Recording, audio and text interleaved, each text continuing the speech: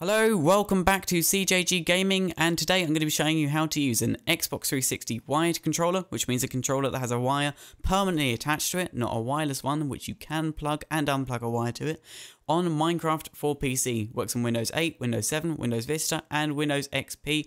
I have no idea about anything before XP, but I doubt many of you are going to be running that.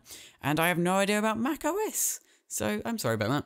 Now, the first thing you're going to want to do is go to the link in the description that says Mind Control. This is Mind Control 2.0. This is the only piece of software you will be needing. Scroll down to the bottom and under number 2, click this link here. Then go to wherever you've downloaded it to and right-click it. Because I'm on Windows 8, the Open With menu is really special, but you want to look for the Java TM Web Start Launcher. If you're on Windows XP or 7 or whatever, it will say Open With and it will have a menu like this. But for Windows 8 users, it will look rather like this. So just click Java Web Start Launcher. It will come up with this Java 7 thingy. Now you're going to want to plug in your controller. I've already got mine plugged in. Tick this box here and tick Run. Because I've got my controller plugged in a weird way, it actually says wireless receiver. But if I use my right stick, that is now the mouse.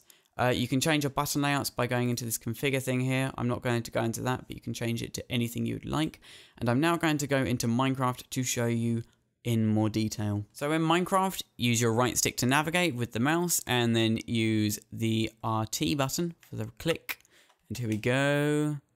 Yes, there was a world there called Testicles. It is my test world. And it may look a little bit jittery, and that's just rather strange. Don't worry, ignore that. To sprint, you double tap the left stick even. Jump is X, etc. Dig and mine is the RT button, and place a block is the LT button. There we go. So you can switch with the RB and LB buttons. Sorry, I don't spend much time with an Xbox controller. I forget what all the buttons are called. Anyway, that is all. That is how to use an Xbox 360 wired controller for Minecraft on PC. Thank you for watching. Don't forget to subscribe for updates. Like this video if you liked it, and I will see you later.